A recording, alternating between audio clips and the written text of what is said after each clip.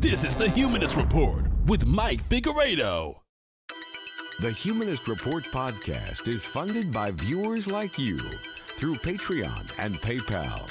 To support the show, visit patreon.com/Humanist Report or become a member at humanistreport.com. Now, enjoy the show.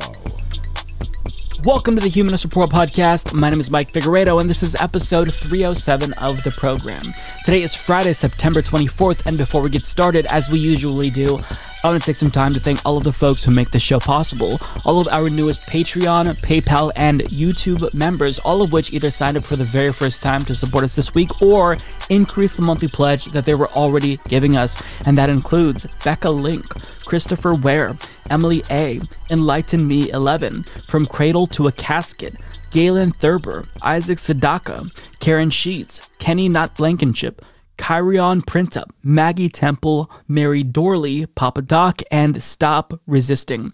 Thank you so much to all of these kind individuals. If you'd also like to support the show, you can do so by going to humanistreport.com/support, patreon.com/humanistreport, or by clicking join underneath any one of our YouTube videos. We've got a great show for you today. Lots of different topics to talk about, but certainly something for everyone, hopefully. So we'll talk about mainstream media and how they're still pretending that the parliamentarians' recommendations matter at all. I will explain to you why they don't. U.S. Border Patrol agents were seen whipping Haitian migrants in a Texas border town. We'll talk about that. Also, a George W. Bush speech was interrupted not once, but twice in a week. Tulsi Gabbard gives up her fake anti-war shtick and goes full imperialist, confirming what many of us on the left have been saying about her for a very long time, that she's a total fucking fraud. Tucker Carlson's anti-vaccine disinformation actually got someone killed. A Breitbart writer blames liberals for making conservatives anti-vax by using reverse psychology. Also, a Florida GOP bookkeeper who's anti-mask and anti-vax dies of COVID-19 and locks his own party out of their finance software. Marjorie Greene releases a new political ad that breaks the cringe meter, and a new report finds that ending the pandemic-related unemployment benefits didn't actually contribute to job growth. Shocker. And Joe Biden's administration caves to Republicans and allows drilling in the Gulf of Mexico. That's what we've got on the agenda for today's program. Let's go ahead and get right to it. I hope you all enjoy what I have in store for you. All right, folks, so I want to give you an update to the $3.5 trillion reconciliation package that Bernie Sanders and the Democratic Party is currently putting together. If you're wondering why I have an image of some random person behind me, well, you shouldn't really know who this person is. None of us should know who this person is or be concerned with who this individual is. But for those of you who don't recognize this face, this is the Senate Parliamentarian, and her face is here because she represents a new chapter in the never-ending saga of will they or won't they pass the $3.5 trillion reconciliation package. Now, before I describe how the Senate Parliamentarian comes into play, I want to give you a general update. Not much has changed. I shouldn't say that. Things have changed, but the overall trajectory that we're on, I don't necessarily think has shifted that dramatically. We're seeing this game of chicken between corporate Democrats and progressive Democrats. Corporate Democrats want the bipartisan infrastructure proposal that the Senate passed, and they need leftists to support it.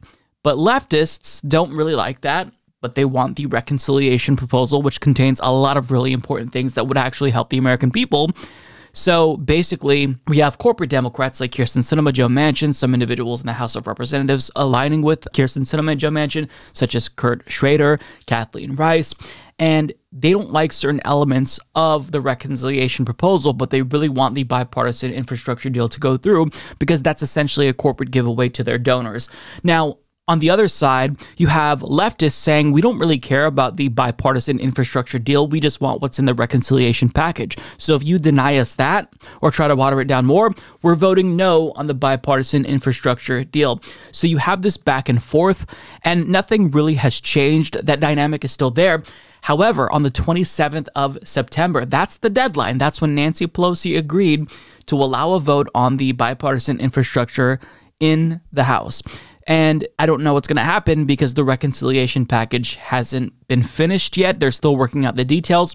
So to allow a vote on the bipartisan infrastructure deal without the reconciliation deal simultaneously, I don't think leftists are going to go for that. At least they've been saying that they're not going to go for that. So I hope that they hold strong and they vote no on the bipartisan infrastructure deal if they don't get what they want in that $3.5 trillion reconciliation proposal.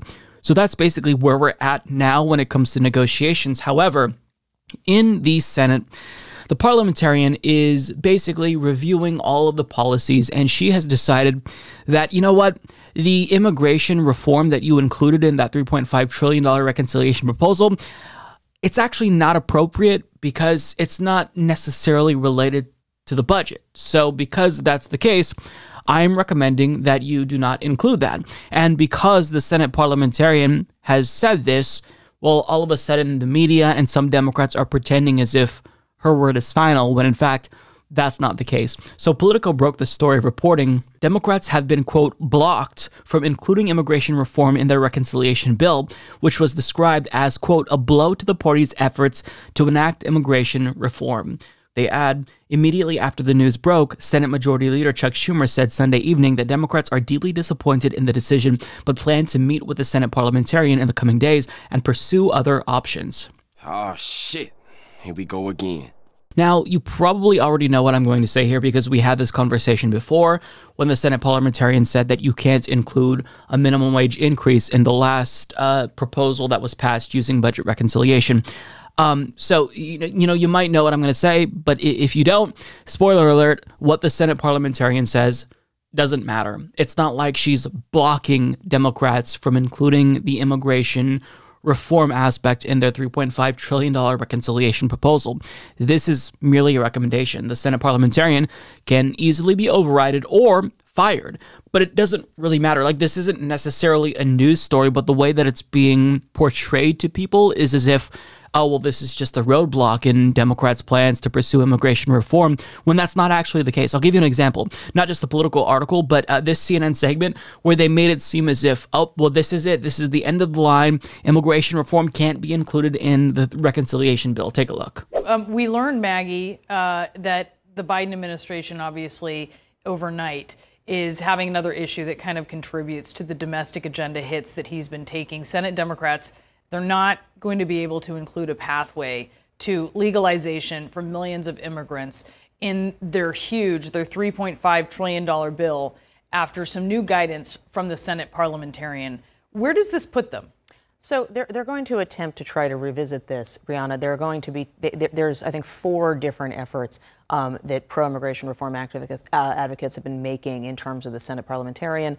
They are going to come back at this. The White House made clear they're going to come back at this on other pieces, but certainly it is a hit. And it is also just a reminder that this White House is playing this sort of triangulation move of, we're not going to have Congress, we're not going to push Congress to pass legislation. We are going to try other maneuvers because the majority is so slim and because there are so many members who might not go along with this. It avoids putting pressure on them. But at the end of the day, a key piece of immigration reform still doesn't get done. It's a blow any way you look at it, even for the people who say they were expecting it. Yeah, this is key, John, to President Biden's agenda. He wants to move this thing along. And here you see that roadblocks are coming up against it. They absolutely are. I think it shows the limits to larding up what you can pass in reconciliation. I don't think folks should get over themselves and say, the Biden agenda is doomed. But there are some serious hurdles, and this dream has a deadline on it. And the Biden administration needs to be totally focused on passing this. You can't make the perfect enemy the good. I think they know that. They need to start acting that way. That last line was basically directed right at progressives. Look, you're getting some stuff, right? So shut the fuck up, take your crumbs, and just give the corporate Democrats what they want. No. And that entire conversation was infuriating to me because what the Senate parliamentarian says, that's not the final word. I mean, do we ever hear about the importance of the Senate parliamentarian when Republicans are in control? When Donald Trump was in power, did you hear once about the Senate parliamentarian from any news outlet? Of course you didn't. But Democrats and the media, they're using this as a kind of scapegoat. But this entire conversation is a red herring, and it doesn't matter. The Biden administration can easily override the Senate parliamentarian. The VP can override the Senate parliamentarian. But the only reason why this feels as if we're getting blocked from including immigration in the reconciliation bill is because we know the Biden administration doesn't want to override the parliamentarian, which is stupid. But listen to what the CNN host said. Quote, they're not going to be able to include a pathway to legalization for millions of immigrants. And then she says, after some new guidance from the Senate parliamentarian. So, like, it's given away in their own language, right? Oh, well, they're not going to be able to include immigration because of this guidance. What does a guidance mean? Like, look up the definition of guidance. It doesn't mean that this is, like, the law of the land. This is an unelected official. What she says, it's not law. So I just don't understand why they're choosing to portray this way. The other person, Maggie Haberman, said, it's a blow any way you look at it, even for the people who say that they were expecting it. No, it's not. Who cares what the Senate parliamentarian says? Override what she says. Rather than just suggesting that this is it and the Senate parliamentarian's word is final, CNN should be educating their audience about the reality of the situation. And the reality is that Democrats, they hold control of the House, the Senate, and the White House. This is only an obstacle if they allow it to be an obstacle. And Ilhan Omar was absolutely correct when she tweeted this out. This ruling by the parliamentarian is only a recommendation. Senator Schumer and the White House can and should ignore it. We can't miss this once-in-a-lifetime opportunity to do the right thing. And she's exactly right. The Democratic Party is trying to use the parliamentarian as a scapegoat, as their sort of excuse as to why they didn't accomplish immigration reform if they aren't indeed able to get it done before 2022 and 2024. But that's all it is. It's an excuse. As this meme from Go Left puts it, this is basically the Senate parliamentarian's authority. And if you're wondering what specifically the role of the Senate parliamentarian is, this article from Common Dreams breaks it down. So Jake Johnson explains in a 3-page opinion, Senate parliamentarian Elizabeth McDonough advised against the inclusion of Democrats' immigration proposal in the emerging reconciliation package, arguing the measure amounts to a policy change that substantially outweighs the budgetary impact of that change. Under current Senate rules, which the parliamentarian is tasked with interpreting, all provisions of a reconciliation bill must have a direct and not merely incidental impact on the federal budget, a highly subjective criterion that most recently sparked intense debate in the context of a proposal to raise long-stagnant minimum wage. The Democratic majority is using the arcane reconciliation process to work around the Senate's 60-vote filibuster rule, which a number of conservative Democrats are refusing to repeal. Last week, McDonough heard arguments from both Democrats and Republicans on the immigration proposal, which would establish a path to citizenship for around 8 million Dreamers, farm workers, temporary protected status recipients, and essential workers. Democrats contend that by making millions of people newly eligible for public programs, the change would have a substantial impact on the federal budget, an argument that policy experts have echoed. And that's the extent of it. It's a recommendation, as Ilhan Omar put it. It doesn't matter at the end of the day. So the mere fact that we're even hearing about the Senate parliamentarian at this point, when most people who heard about the Senate parliamentarian for the first time now know that she doesn't matter, it just shows that there's a failure on the mainstream media to educate people. Don't let the Democrats get away with this. You should be blasting Democrats like Chuck Schumer who view this ruling as disappointing. Who cares what the Senate parliamentarian says? Again, let me throw the meme up on the screen another time. That's the roadblock presented by the Senate parliamentarian. It doesn't matter in the grand scheme of things. Now ask yourself this. When the Senate parliamentarian previously ruled against what the Republican Party wanted, what do you think they did? Do you think that they talked about how disappointed they were that, this was the outcome? No, that's not what they did. They did what you'd expect a party in power to do who wants to get things accomplished. They overrode the Senate parliamentarian. Jake Johnson explains on Twitter, Representative Rashida Tlaib alluded to Republicans' 2001 decision to fire then parliamentarian Robert Dove after he insisted a pair of recommendations that threatened the GOP's tax cuts for the rich. Quote, an unelected person isn't a real barrier to the much-needed investments we were elected to make, Tlaib wrote. Ignore this ruling or get a new one. The GOP didn't hesitate when they pushed their corporate agenda. Exactly. If this Senate parliamentarian doesn't think that immigration should be included in the budget reconciliation process because it doesn't directly impact the federal budget, find someone who thinks it does impact the federal budget directly. This isn't that difficult of an issue. And anytime we hear about the Senate parliamentarian's rulings, remind people that this does not matter. What the Senate parliamentarian says is nothing more than a recommendation, and a recommendation that can indeed be overridden. The reason why it's not being overridden is because Biden doesn't want to do this.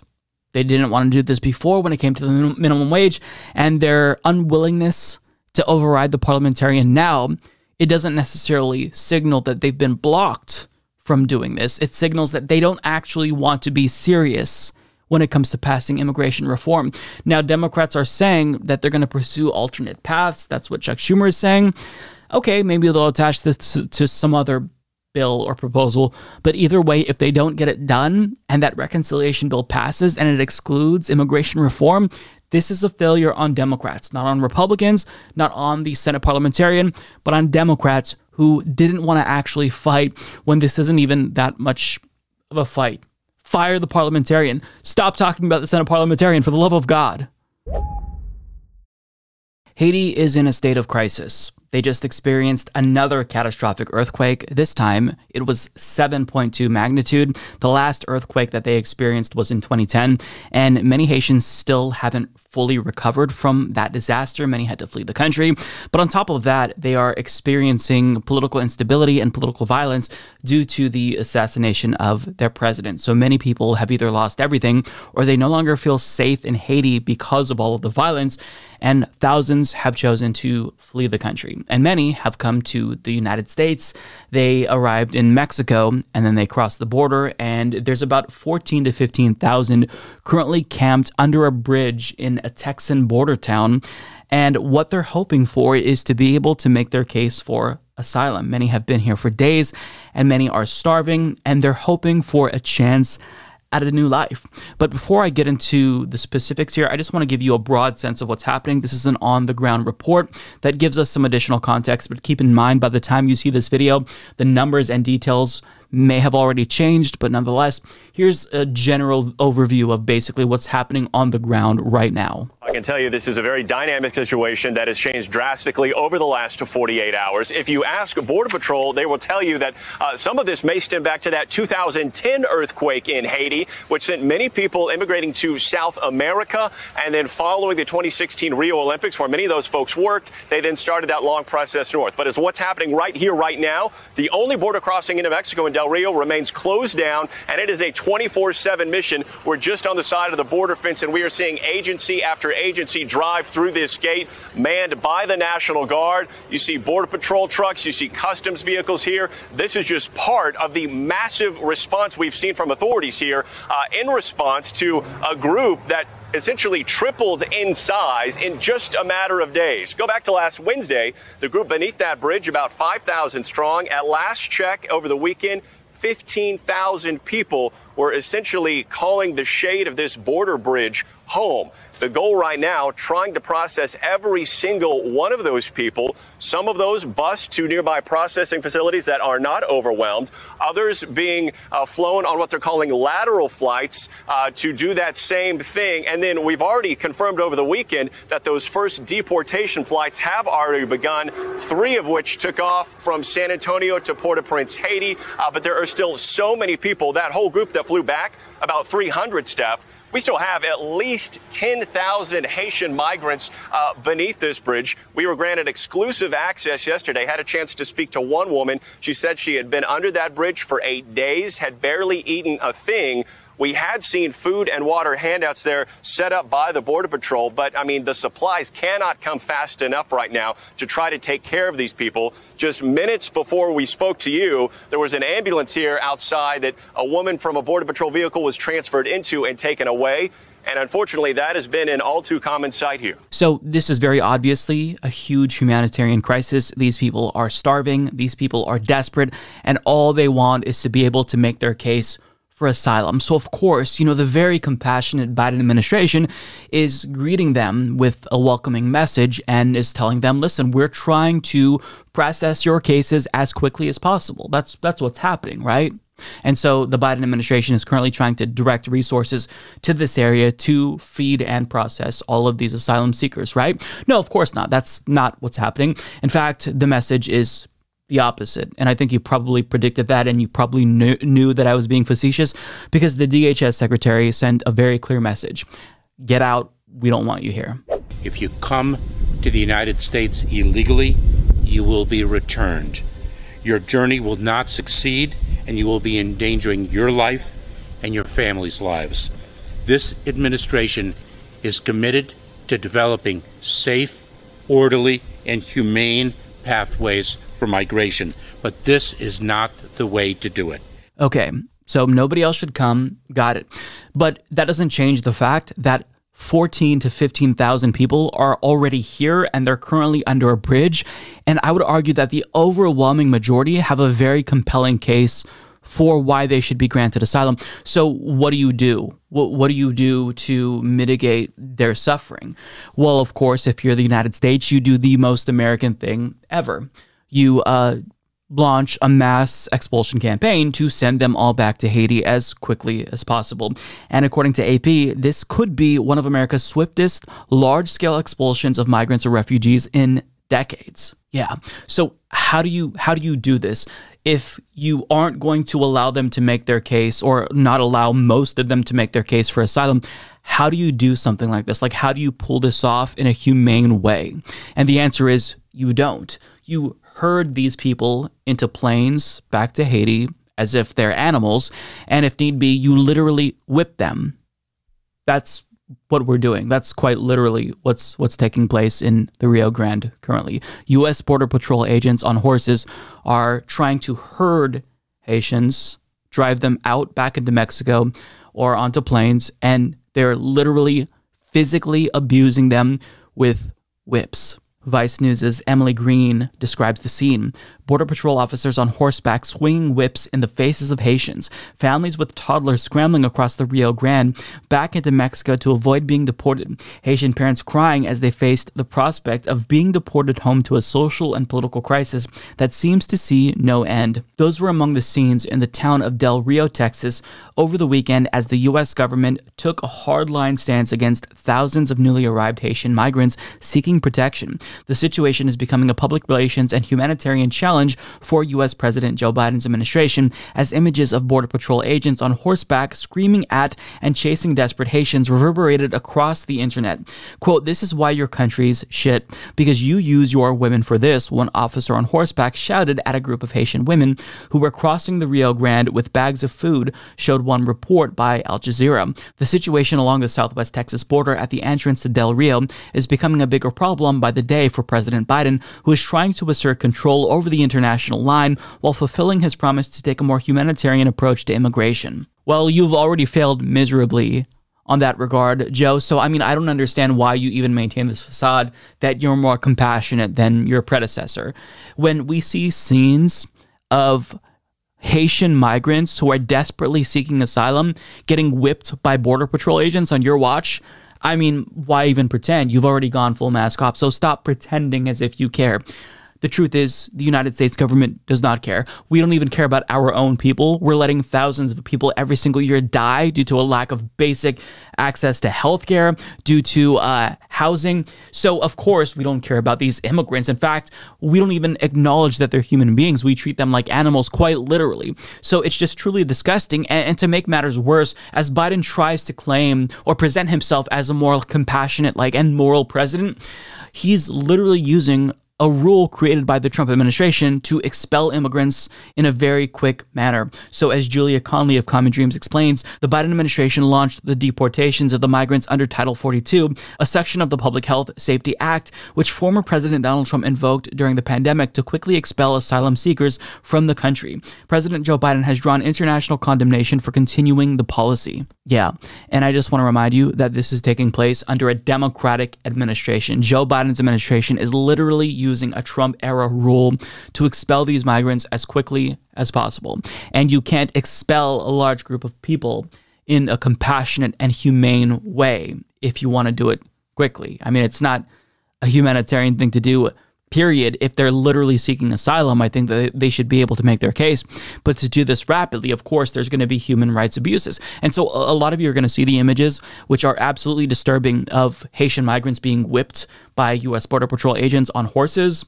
And that's gross. But even if they weren't whipped by Border Patrol agents or harassed and assaulted by them, they're still being treated like criminals. So rather than being treated as if they're seeking asylum, we should treat asylum seekers with respect and dignity and respond to their needs.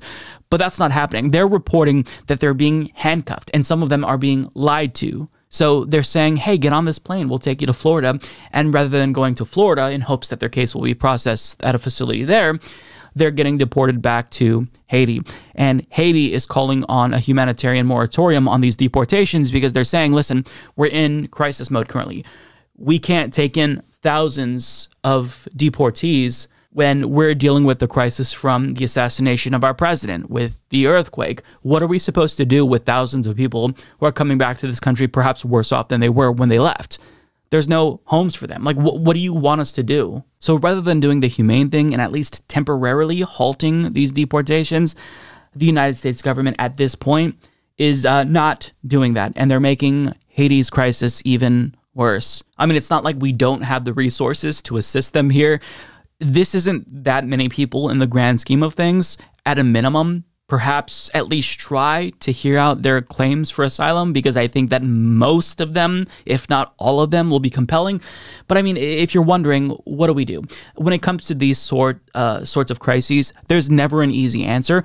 By now, with how old our country is, with how many times this has happened and will continue to happen in the future, especially with anthropogenic climate change, we should have some sort of a system in place, but whenever this happens, whenever we see a large influx of migrants, we immediately freak out. And if there's a Republican in power, then that Republican president is going to be as cruel as possible. And if there is a Democratic administration in power when this happens, that administration is also going to be as cruel as possible, worrying that, if he's not actually harsh enough at expelling these immigrants, that, the insane xenophobic Republicans are going to freak out and claim that he's too weak. It's so disgusting. So, when it comes to the question of what do we do, why don't we just start by not treating them literally like animals and whipping them? That's like a really, really basic thing to start with. Maybe don't whip them. Maybe acknowledge that, like us, they're human beings with desires, with fears, with ambitions, and maybe not whipping them is a really great place to start. I don't know, maybe I'm crazy, right? Now, thankfully, lawmakers have spoken out. Alexandria Ocasio-Cortez, Ilhan Omar, they all have condemned the whipping here, because these are scenes that we shouldn't be seeing from a so-called compassionate administration. We shouldn't be seeing this, but we are, and that isn't necessarily that surprising. Because the only thing really that has changed with regard to our stance on immigration is the rhetoric. Joe Biden doesn't go out of his way to fearmonger about immigrants, but he still treats them like garbage. He still doesn't acknowledge their basic humanity, doesn't care at all, is totally unmoved by their claims of asylum, which, when you see all of the things happening in Haiti currently, why can't we hear out their cases? So it's just, over and over again, we see this, and this situation is only going to continue to get worse as we start seeing the issue of climate refugees pop up.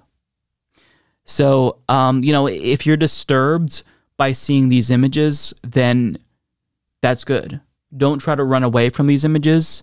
Acknowledge that this is taking place under a Democratic administration, and use this anger that you're feeling when you see these images to fight for a better world, to fight for actually a humane response to migrants, especially ones that are seeking asylum, which is a human right, by the way.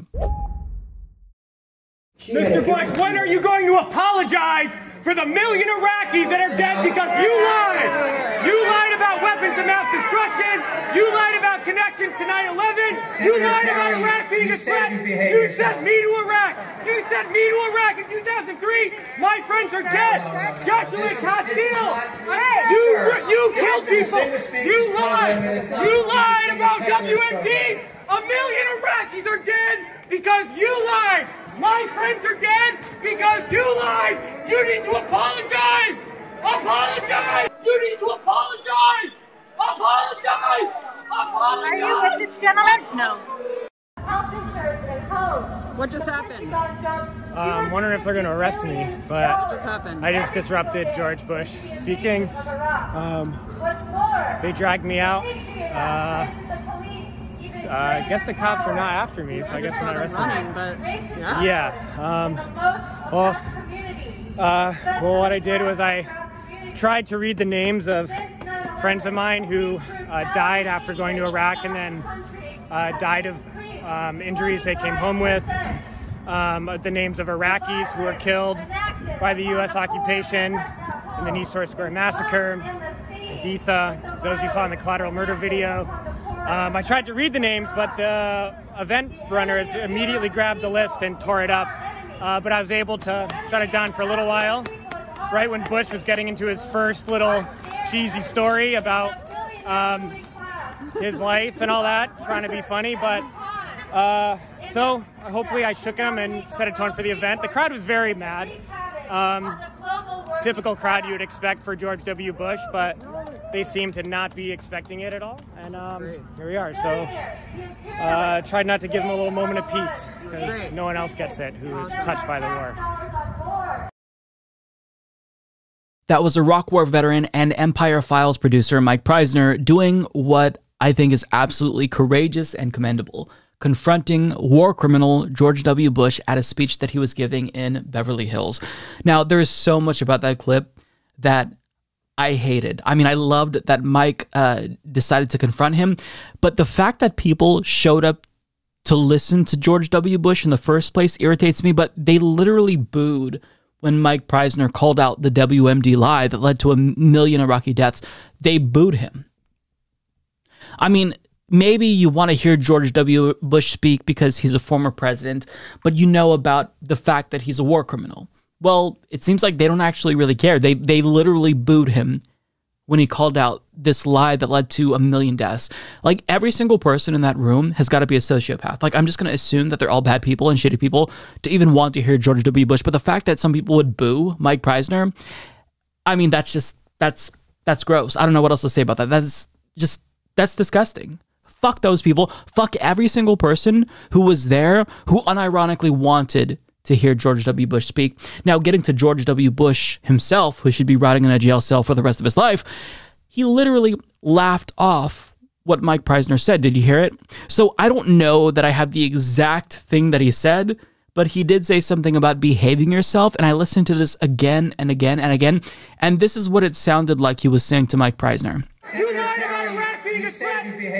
Senator Kerry, you said you'd behave yourself. He was saying this to Mike Preisner. So basically, he was cracking a joke about the fact that in the 2004 presidential election, when he was running against John Kerry called him out for the lie, the WMD lie that led to the Iraq War, that was the basis for the invasion of Iraq. And John Kerry is no saint. He voted for the Iraq War himself, which I think is just unforgivable. But he's basically trying to joke about the fact that, oh, well, this is a tired conversation.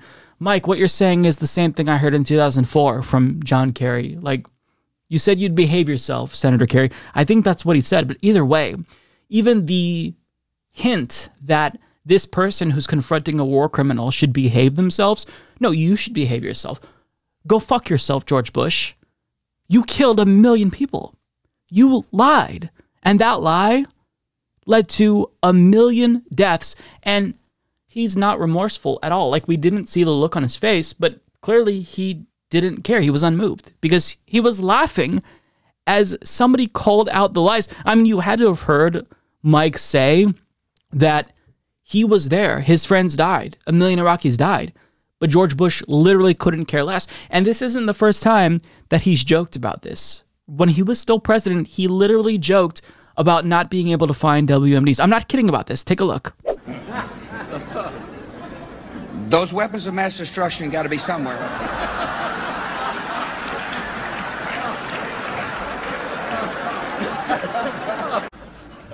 Nope, no weapons over there.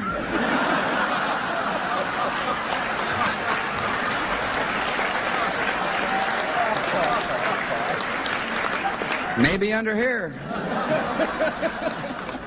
Yeah, so he has no remorse whatsoever.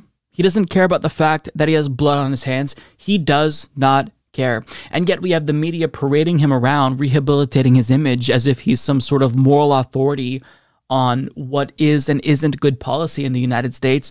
Why are we listening to him again? It's literally just because the GOP has gotten so demonstrably insane that when you look at someone like George W. Bush, who isn't necessarily frothing at the mouth, but is more insidious in the threat that he poses and more, more respectable in the bad things that he does, since he's kind of like this antithesis to Trump, and since he's anti-Trump, the media thinks, oh, well, great, we should parade George W. Bush around. And that really, it speaks to the moral bankruptcy of the ruling class in the United States, the political elites, media elites in the United States. Because to rehabilitate somebody who is a mass murderer, I don't know what to say about that. Now, to give you some additional details, this is what Mike Preisner tweeted out. Almost 20 years after he sent me to Iraq, I disrupted George W. Bush's speech tonight. I tried to read a list of names, mostly of Iraqis killed, as well as my friends who became anti-war activists after Iraq, who then died of suicide or other war wounds. They ripped up my list. Also on my list of names, the victims in the collateral murder video, the Nassar Square massacre, as well as U.S. troops killed in Iraq, whose parents then formed the powerful anti-war organization Gold Star Families for Peace. Bush should never know peace for the lives he destroyed. Couldn't have done this without my comrade Marissa, who helped sneak us in and filmed. We assumed we'd both be arrested, and our crew, Answer Coalition, holding a protest outside and running our support logistics. We are not yet in the clear legally. Just learned the event organizers were irate that the police did not arrest us. So every single event where George W. Bush speaks or is invited to, that event should be shut down. He should fear ever showing his disgusting face in public because this man is a sociopathic mass murderer. And the fact that he has his freedom after he took so many lives, but yet Mike Preisner has to fear that he's going to be arrested because he confronted this mass murderer, like, it shows how fucked up and ass backwards our society is. Now, for those of you who are unaware of how Mike Preisner kind of like came to this current status where he's been radicalized, he's this anti-war activist, well, it was because of his experience in Iraq. Now, this is about 10 years old, but this clip, it kind of gives us some insight into the things that he shares about like what he had to do when he was serving in Iraq, and it's truly gut-wrenching. Take a look. And we've heard a lot about different raids and kicking down the doors of people's houses and ransacking their houses. But this mission was different, a different kind of raid. I never got any explanation for these orders. We were only told that this group of houses, 5 or 6 houses, were now property of the U.S. military, and we had to go in and make those families leave those houses. So we went to these houses and informed the families that those homes were no longer their homes. We provided them no alternative, nowhere to go, no compensation, and they were very confused and very scared and did not know what to do and would not leave, so we had to remove them from those houses. One family in particular, a woman with 2 small girls, a very elderly man and 2 middle-aged men, we dragged them from their houses and threw them onto the street. And arrested the men because they refused to leave, arrested the old man, and sent them off to prison. And at that time, I didn't know what happened to people when we tied their hands behind their back and put a sandbag on their head. But unfortunately, a few months later, I had to find out. We were short interrogators, so I was assigned to work as an interrogator. And I oversaw and participated in hundreds of interrogations. One in particular I'm going to share with you. It was a moment for me that really showed me the nature of this occupation. This particular detainee, when I was sent to interrogate him, he was stripped down to his underwear, hands behind his back, and sandbag on his head. I never actually saw this man's face. My job was to take this metal folding chair and just smash it against the wall next to his head. He was faced against the wall with his nose touching the wall, while a fellow soldier screamed the same question over and over again.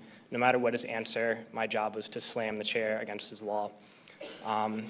We did this until basically we got tired, and I was told to make sure he stood against the wall for however long, and I was guarding this prisoner, and my job was to make sure he kept standing up, but something was wrong with his leg. He was injured, and he kept falling to the ground. And the sergeant in charge would come and tell me to get him up off his feet. So I'd have to pick him up and put him against the wall. And he kept going down. I just have to keep pulling him up and putting him against the wall. And my sergeant came along and he was upset with me for not, continue to stand. He picked him up and slammed him against the wall several times. And then he left, and when the man went down on the ground again, I noticed blood pouring down from under the sandbag. And so I let him sit, and when I noticed my sergeant coming again, I would tell him quickly to stand up. And then I realized that I was supposed to be guarding my unit from this detainee, and at that point I realized I was guarding the detainee from my unit. And I tried hard to be proud of my service, but all I could feel was shame. And racism could no longer mask the reality of the occupation. These were people, these were human beings. I've since been plagued by guilt anytime I see an elderly man, like the one who couldn't walk, who he rolled onto his stretcher and told the Iraqi police to take him away. I feel guilt anytime I see a mother with her children, like the one who cried hysterically and screamed that we are worse than Saddam as we forced her from her home. I feel guilt anytime I see a young girl, like the one I grabbed by the arm and dragged into the street. We were told we were fighting terrorists. The real terrorist was me, and the real terrorism is this occupation. That is why he is a staunch anti-war veteran. I've seen this speech before, but every single time I watch it, it really gets to me because the things that happened there, like you hear the emotion and the pain and the regret in Mike's voice, but when you hear George W. Bush, like contrast that with him, and there's nothing. No regret whatsoever, no feeling of remorse for all of the lives that he took, no feeling of guilt whatsoever. So what kind of a weird world is it that we live in to where an Iraq War veteran who is trying to shed light on the atrocities that we were committing, this person is going to go to jail possibly because he confronted this mass murderer, but the mass murderer gets to speak. The mass murderer gets to be paraded around as if he's some sort of a hero. The mass murderer has thousands of people who still want to hear what he has to say when nobody should be listening to what he has to say. It's just, it's truly gross. And really, this is one of the things that really made me lose faith in America. I mean, there was never really this time where I felt like the United States government respected human rights, but the blatant disregard for the suffering that we caused in Iraq and the refusal to hold the war criminals that caused this atrocity responsible, and the fact that we're parading them around as some sort of fucking heroes, that really, it just, like, it shows how morally bankrupt we are as a society. Like, it shows that we don't give a shit about human rights. The fact that there aren't more calls for him to be jailed, the fact that he's still getting invited to events. I don't care who you are, if you're a former president, if you're God, to do that much, to kill that many people, you should be barred from participating in society. You should be worried that people are going to throw tomatoes at you every single time you show your disgusting face in public. But the fact that he is still propped up as some sort of a hero is truly gross. So I absolutely have the utmost respect for Mike Preisner for doing what needs to be done, confronting this war criminal, calling him out, and reminding people about all the pain and suffering that he caused. It's just, there's no words for it. This is a monster. And the fact that there's never going to be justice for his victims, the fact that they'll never know that the person who terrorized them is going to be behind bars, it's really depressing to think about. So at this point, I don't think that any real leftist seriously believes that Tulsi Gabbard is progressive. I mean, at best, you could say that she's a centrist, but I think that functionally speaking, she's basically just a right-wing grifter at this point. I mean, this has been her trajectory ever since she abandoned her congressional seat to pursue her failed presidential campaign, which was extremely stupid, by the way. But she's even been hired by Rumble, a right-wing alternative to YouTube, to become an influencer. And she's getting paid hundreds of thousands of dollars per year to, I mean, I'm assuming, warn her right-wing audience and astroturfed audience about the dangers of transgender high school athletes and how censorship is bad, unless, of course, we're talking about censoring BDS activists, because then it seems like she's going to be on board for that form of censorship. So she's so strange. She's gone mask off multiple times. Even during her presidential campaign, she abandoned Medicare for all. And now she is basically undermining one of the main reasons why people liked her anti-war stance. And there were a lot of red flags here. So whenever she talked about how anti-war she would always use very interesting and deliberate rhetoric, right? She'd talk about how regime change war is bad, regime change war is bad, regime change war is bad. Okay, I get it. I agree with you technically. I do think that regime change wars are bad, but you don't have to add that caveat every single time. You can just say war is bad in general, and we'll know that you also mean regime change wars. But there was a very specific reason why she said regime change war is bad and not all wars are bad. She also conspicuously never denounced U.S. imperialism. And there's a reason for this, because Tulsi Gabbard is a U.S. imperialist, and she also is pro-war. And you don't have to take my word for it. You can take her word for it, because she's going to tell you how pro-war she is on Tucker Carlson's program. Now, before I show you the video clip, I do want to give you some additional context. So last week, the U.S. military admitted that it killed 10 innocent civilians via a drone strike in Kabul. And Tucker Carlson in this segment is going to criticize the Biden administration for this, and rightly so in my opinion. But what's interesting to me is that Tucker Carlson said nothing when Donald Trump increased drone strikes overall by more than 400%. So he is correct. Like, I don't have an issue with him condemning drone strikes. In fact, I wish that more news pundits would do this. But the hypocrisy is what I have an issue with. So basically, he's only talking about this. He's only pretending to care because he's using this as an excuse to attack Biden. That's fine. But he's going to bring in Tulsi Gabbard, assuming that she's going to attack Joe Biden because this is the anti-war person, supposedly, right? Well, no, she's actually going to take this in a different direction, and she's going to defend drone strikes, literally. And she says a lot of other stuff that should make any actual leftist feel very, very uncomfortable. For weeks, the Biden administration told us that a drone strike had killed a group of ISIS-K terrorists, whatever that is, in Kabul. And there were secondary explosions that proved they were suicide bombers. But they were lying. Forced by the New York Times to admit it, they've now conceded they killed a number of innocent people, including children. Here's the interesting part. Mistakes happen. But in this case, no one in the Pentagon has been punished for this mistake or for lying about it. We thought it'd be interesting to see what Tulsi Gabbard thinks about this. She's a former member of Congress from Hawaii. She served in Iraq as a member of the Hawaii Army National Guard. She's still serving the country in the military. She joins us tonight. Congresswoman, thanks so much for coming on. So you get to lie. I mean, this will not shock you because you've seen it so much, but you get to lie about the loss of human life. You get caught and nothing happens to you? What kind of system is that? I mean, this kind of accountability is critical. I want to point out first that anytime there are civilian casualties in war, it is tragic and terrible. Yeah. War is a terrible thing. And I think it's important for the American people to understand that Islamist jihadists are continuing to wage war against us. And the Islamist ideology, not the same as the religion of Islam, but this Islamist ideology, which is a political ideology that inspired the terrorist attacks on our country on 9/11, is the greatest threat that we're facing right now in this country and the world. It is the foundation of governance of so-called Islamic countries like Turkey and Iran and Saudi Arabia and Pakistan. And it's what's behind the discriminatory policies that they have in these countries against Christians, Hindus, Buddhists, atheists, and others.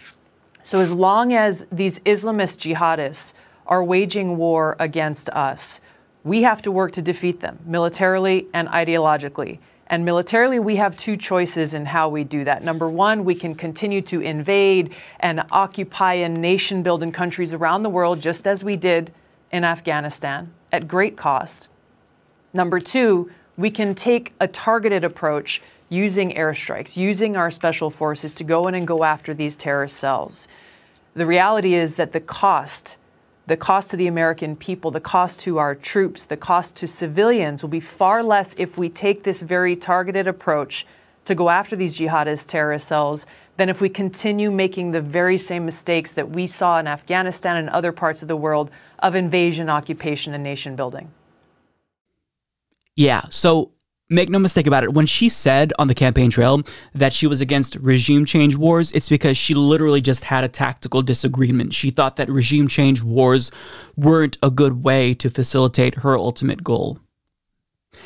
And what she just did there was endorse drone strikes. Just a couple of weeks ago, Air Wars released a report showing that the U.S. government killed between 22,000 and 48,000 innocent civilians. And yet she is, just weeks later, advocating for drone strikes on national television. This is your anti-war candidate? Will any of the leftists who boosted her ever admit that they were wrong about her? Now, she says, Islamist jihadists are continuing to wage wars against us. That's why she believes we should continue to do our illegal drone policy in Pakistan, Yemen, Somalia. And she says that the greatest threat that we're facing right now in the country and in the world is jihadism. She said that with a straight face. She said, it is the greatest threat we're facing right now in the country and the world. First of all, I would argue that the U.S. government, that is the biggest terrorist threat in the world. But when it comes to threats that the world is facing, how can you say that with a straight face, knowing that climate change could literally eradicate our entire species, not just the human species, but all types of species. Tree species are going extinct, animal species, plants. I mean, I don't think that she's actually dumb. I think that she's just extremely disingenuous.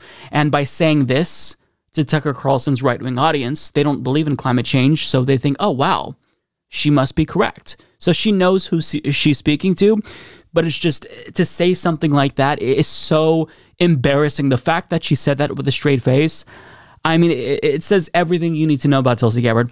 Also, she says that when it comes to the Islamist jihadists, we have to work to defeat them militarily and ideologically. So she's already telling you, here's what we can do. We have no choice. We have to go after them. So we can either wage regime change wars, which we all know she hates, or, quote, we can take a targeted approach using airstrikes. She is quite literally endorsing the use of drones, which have single-handedly killed tens of thousands of innocent civilians. How does she sleep at night? This is the anti-war politician that everyone was waiting for? She's endorsing drones. And the drone strike that she was brought on to discuss specifically, the fact that she had absolutely no remorse whatsoever and didn't even address it, sidestepped it to talk about how bad Muslims were. It's beyond the pale for me. These are the victims, some of the victims killed by that drone strike. On the top left, those two little boys were 9 and 10 years old. Now, on the bottom in the middle, those two children in the orange sweaters, they were 3 and 4 years old. The little girl on the bottom right, she was just 2 years old. Tulsi said in that clip that we have to use drones because this Islamist jihadist threat. So, we use drones because they reduce the costs. Tell the families of those victims, tell the family of that little girl who was 2 years old, Tulsi, that these drone strikes reduce costs. Say it to their faces, I dare you, you fucking fraud. You wouldn't do that because you know it's not true. You're lying. You're lying. You don't care about them. What a fucking fraud. By now, if anyone is still boosting Tulsi Gabbard and they claim that they're on the left, acknowledge that they're either dumb or disingenuous. And for anyone, any political commentator who actually endorsed Tulsi Gabbard and campaigned for Tulsi Gabbard and boosted Tulsi Gabbard, maybe we shouldn't trust their judgment. Maybe these folks should admit that they were wrong and apologize to their audiences. People in America aren't going to be killed by some fucking terrorist attack by a jihadist. They're more likely to die due to COVID, due to a lack of health insurance, or climate change. So, I mean, Tulsi Gabbard at this point is a joke. But, if you didn't know this by now, then there's no plausible deniability left. I mean, she's gone full mask off. When somebody tells you who they are, believe them. So when it comes to the spread of misinformation regarding the COVID-19 pandemic and the vaccines, I think that most reasonable people know by now that Fox News has been one of, if not the worst offenders here. And it's not like they mostly get it right, but seldomly get something wrong. No, every single night they are spreading disinformation about the COVID-19 pandemic. As Media Matters' Matthew Gertz points out here, they do this every single night. And you could see various examples of how they will fearmonger about kids getting the COVID-19 vaccine. They will fearmonger about vaccine mandates, any mitigation measure that a local government might put into place to stop the spread of the virus, be it mask mandates or social distancing. They're against that too. And this is all especially nefarious knowing what we know about Fox News. 90% of Fox News employees are vaccinated. In fact, their vaccine requirements are even more stringent than the ones put into place by the Biden administration, which their network's hosts condemn all the time.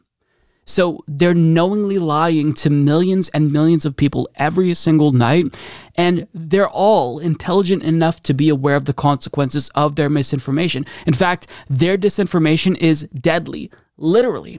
And we have an example to point out how dangerous what they say is, because one man actually listened to Tucker Carlson. He took his advice, didn't get vaccinated, he contracted COVID-19, and he died. And this man's family believes that this disinformation sold by people like Tucker Carlson is the reason why he was vaccine hesitant. Take a look.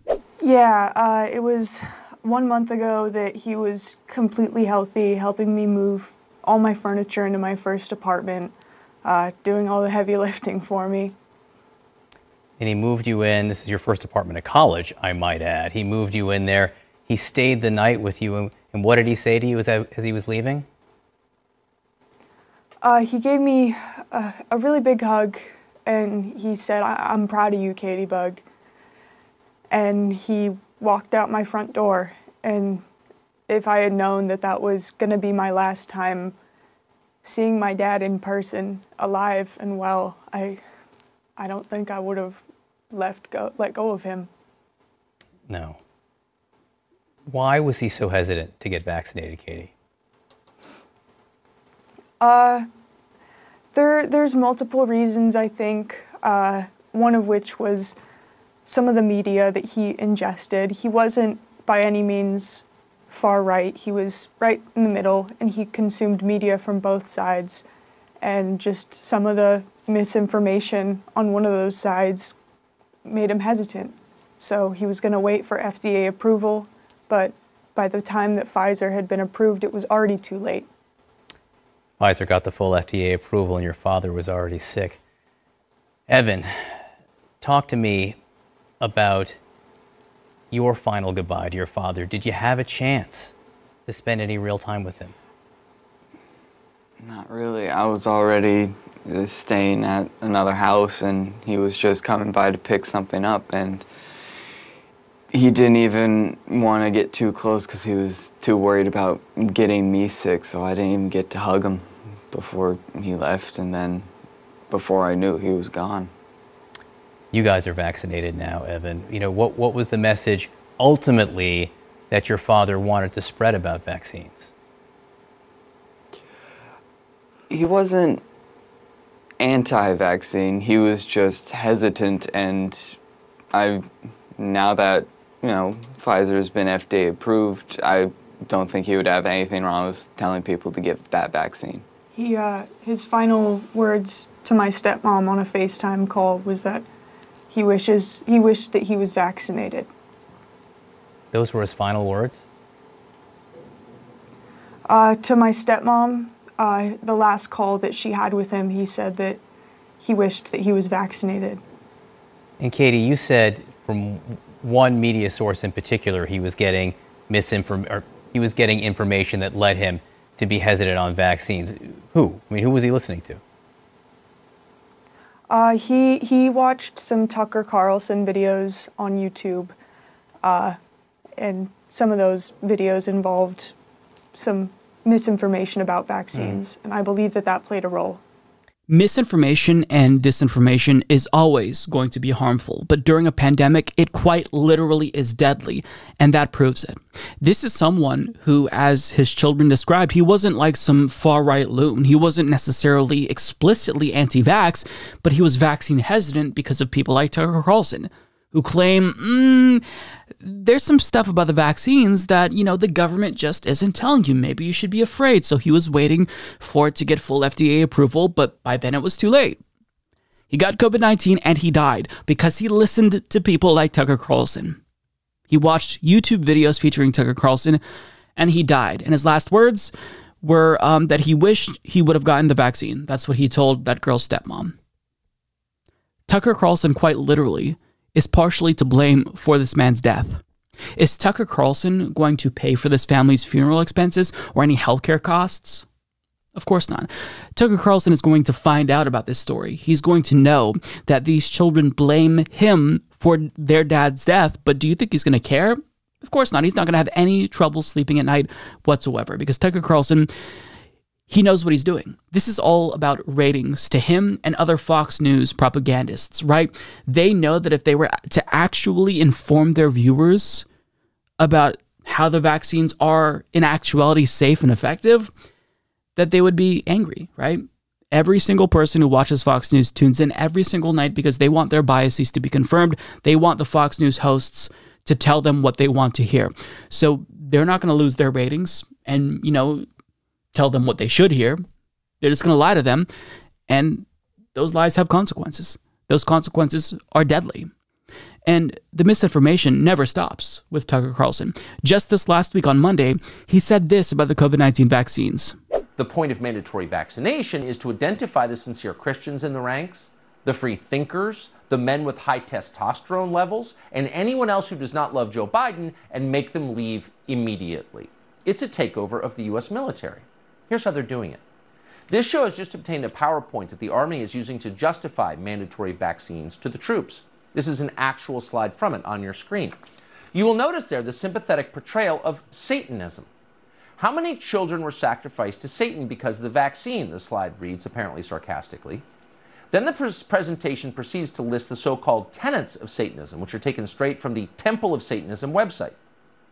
So here you have the United States Army doing PR for Satanism. The rest of the presentation is less shocking than that, but it's utterly shoddy and dishonest. For example, it falsely claims that only 3 people have died from taking the COVID vaccine. Reports collected by the Biden administration itself indicate that number is actually in the thousands. So you were just blasted with so much misinformation, it would take me hours to unpack all of it. But we'll get to that last line in particular, which was especially troubling. But think about what he's subtly suggesting here. These vaccine mandates, they target Christians, and this is being peddled by Satan worshipers, right? So if Christians are being targeted and the people targeting them are Satan worshipers, and they're trying to force you to take this vaccine, maybe it's, similar to them forcing you to take the mark of the beast. Maybe these vaccines are basically the mark of the beast. There's been some far-right evangelical pastors who has floated this, but that's what Tucker Carlson is priming people to believe. He's not explicitly saying it because he knows there'd be a lot of backlash. So he's kind of just like nudging you in that direction to make you think yourself, oh, maybe these vaccines are the mark of the beast. If they're being pushed by Satan worshipers, I don't want it. Do we even know what he's talking about? No. Is the military actually sending out documents and slideshows talking about the core tenets of Satanism?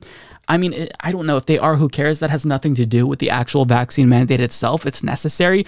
People in the military, they take how many vaccines? So what's one other that's going to save their lives potentially? But this is misinformation. But the worst thing that he said there was a lie about the safetiness of these vaccines.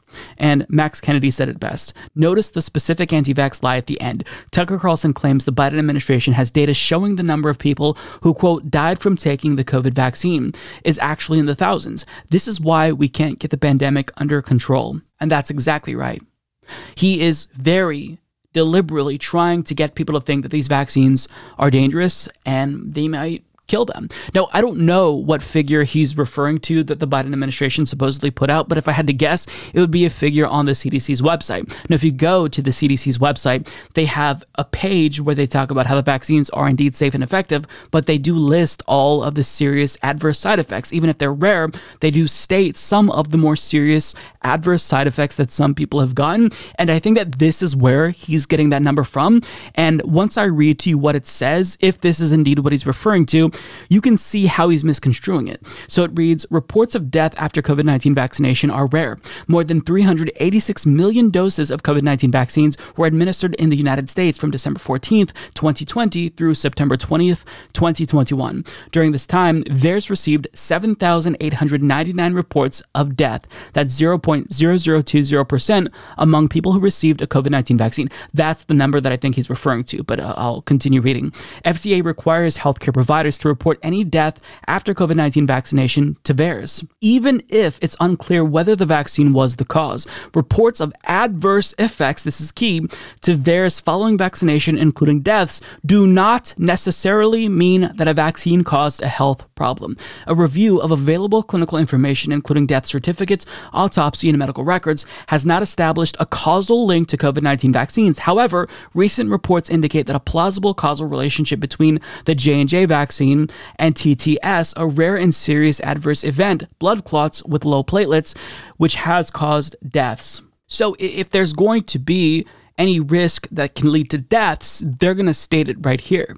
But I think that that's what Tucker Carlson is probably referring to. That's 7,899 reported deaths. But it very clearly says on this document that I'm assuming he's referring to, it says that there's no causal relationship. Correlation does not equal causation. So the fact that he would just put that out there into the universe and make his viewers think that thousands of people are dying from the COVID-19 vaccines, it's extremely irresponsible. But even if we accept his argument, let's at face value take that misinformation and let's assume that 10,000 people died from the vaccines, and let's actually assume that it was directly related, right? They took the vaccines and they died. Let's assume that that is true for a moment. It's not true. The vaccines are safe and effective, but let's assume for purposes of this argument that it's true. Well, compare that 10,000 deaths to over 650,000 deaths from the virus. It's still, knowing that risk, which doesn't exist, it's hypothetical, but knowing that risk, it still makes more sense for people statistically to get the vaccine. He knows what he's doing. He's not dumb. This is a very, very smart and strategic propagandist. He knows exactly what he's doing. Even if the data that he's misconstruing meant what he thought it meant or wanted you to think it meant, it still wouldn't prove his argument. It's still better to get the vaccine. You're still better off to get the vaccine. It might save your life. Studies have shown that it saved hundreds of thousands of lives. The COVID vaccines have saved hundreds of thousands of lives.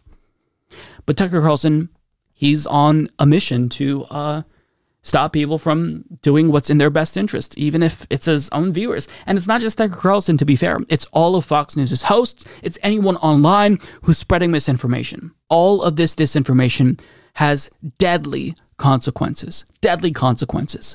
And the problem is that there's just no accountability. He can spread this deadly disinformation and not have to face any repercussions. So I know that I'm a little bit late to the party on this, but I couldn't not talk about this. So I want to discuss the new ad put out by Marjorie Greene, where she shoots a car that says socialism on it with a gun. Now, I get why people are kind of taken aback by this, because it's kind of a tacit endorsement of violence. But this whole meme of Republicans pretending to be tough and shooting things that they don't like in their political ads, it's not new. Like, the trope has existed for quite some time. I can recall politicians back in the 2010s, you know, they'd print up the entire 1,000+ Affordable Care Act legislation and then shoot it with a gun. And they'd say, that's what we're going to do to Obamacare. And it's just extremely cringeworthy. And this is what Marjorie Taylor Greene did when she was running for Congress. She literally wrote socialism on a sign and she shot it. I mean, it's an embarrassing way to virtue signal, but they continue to do it and they think that it's a good idea. But a lot of people are talking about it. And so I want to join this conversation because I have quite a bit to say about this. So nevertheless, take it away, Marjorie.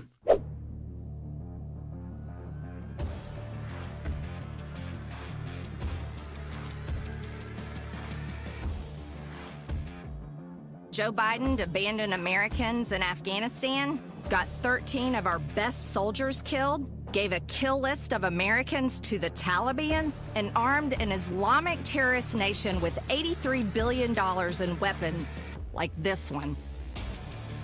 Biden should be impeached.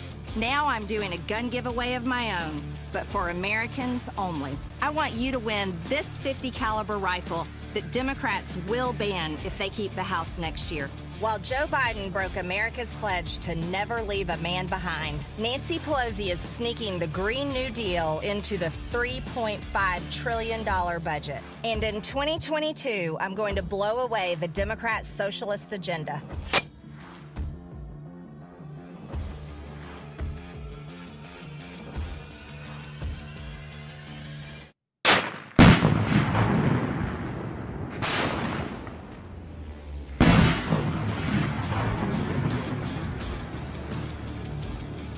Go to the website below and sign up to win my .50 caliber gun before Joe Biden bans it.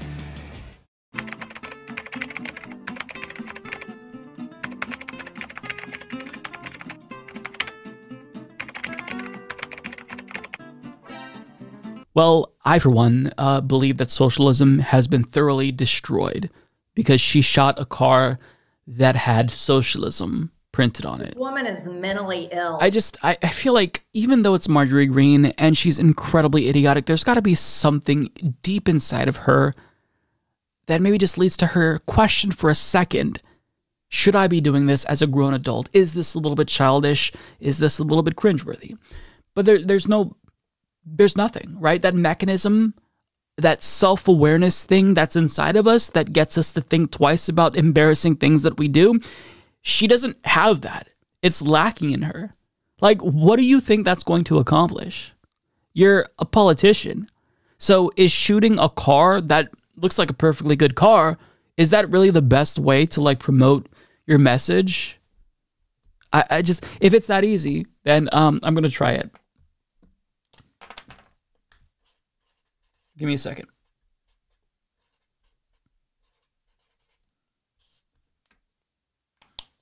Okay. See this? Capitalism. It's not in focus, but it says capitalism. I just destroyed capitalism. It's that easy.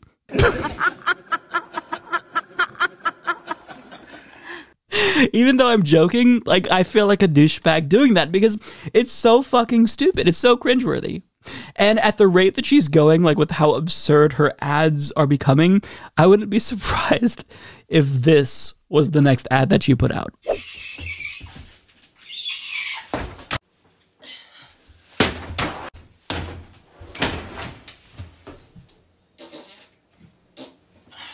Save America, stop socialism. I don't know what I liked more about that. If I liked when she was like, in its face, or the fart. Like, that's where we're at, right? If a Republican unironically released that as an ad, I would be like, yeah, I'm not shocked, honestly. That's the level of discourse that we're dealing with the modern Republican Party. They're that fucking stupid. They're that galaxy-brained. It's just, it's so embarrassing. And this violent imagery that they always depict in their ads, they're the first to blame violent video games and clutch their pearls about naughty words and profanity, and if you disrespect God and their religion, but yet they act so tough. It's like they want to have it both ways. It's this contradiction, right? They want to present themselves as these like badass, tough, take no malarkey kinds of people, but these are really the biggest snowflakes on the planet. So I don't even know what to say. I just wanted to talk about this ad because I wanted some excuse to shoehorn in that TikTok video of the girl farting on the punching bag thing.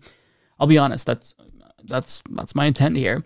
I would like, honestly, unironically though, if the Republican Party wanted to kind of workshop some ads with me, I think we can make it a lot more ridiculous than her shooting that car that says socialism on it. There's so much things that you can do. So much things you can do, right?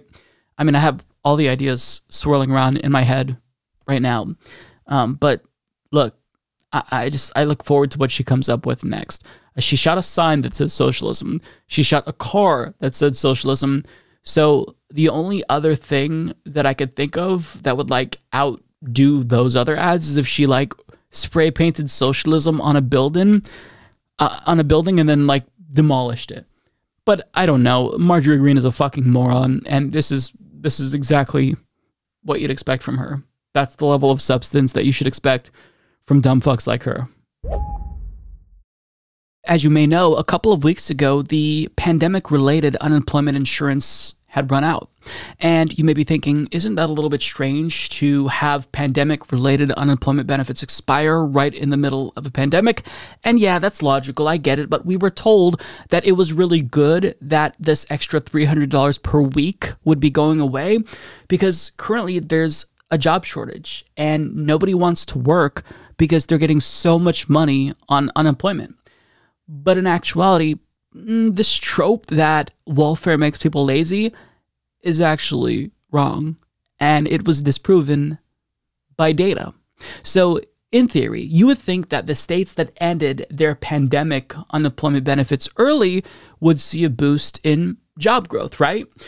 Yeah, you would think that if that were actually true, but that hypothesis was debunked by this headline. Axios reports states that ended COVID unemployment benefits see no boost in job growth. I'm going to read that again. States that ended COVID unemployment benefits see no boost in job growth. Wait, so you're telling me that having a social safety net doesn't actually lead to people being lazier, and that the job shortage doesn't necessarily have a direct connection to the $300 unemployment benefits that people were receiving as a result of the pandemic? Interesting. So Axios explains, states that ended federal unemployment benefits earlier this summer saw August job growth at less than half the rate of states that retained the benefits, according to new data released Friday by the Bureau of Labor Statistics. Leaders in the largely Republican-led states had insisted that the benefits were discouraging people from work and ended the assistance program early ahead of its planned expiration on September 6th. The benefits, which came in the form of weekly $300 payments, had been in place since spring last year to help families through the pandemic. A growing group of states began ending the benefits in June in what they called an effort to incentivize people to return to the workplace. But here's what they're saying. Economists analyzing the unemployment issue have seen little evidence yet that cutting off the benefits has provided a clear boost to local labor markets, in part because of difficulties separating the influence of the payments from larger shifts in the labor force or of the potentially offsetting damage done by the pandemic, Reuters writes. So, I mean, if you ask me, it might be a pretty good idea to reinstate those weekly benefits, because all you're doing is you're making people less off, giving them less of a cushion that they desperately need during a pandemic that is still very much going on.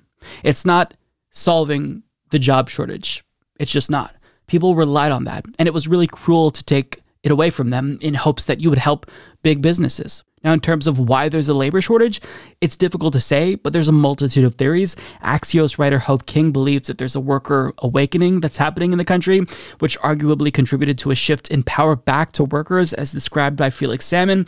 And I think that that definitely has something to do with it, but the answer is probably pretty complicated, and I think it's important that we try to be nuanced here when talking about this. And there was one article that I think did a pretty good job at that. It was written by Emily Stewart and Ronnie Mala of Vox, and they really get into why there is this labor shortage. And, you know, it kind of goes both ways. There's a labor shortage, but a lot of people who are seeking employment are still having a difficult time finding a good job. So they explain, for some of the jobs available, people don't have the right skills, or at least the skills employers say they're looking for.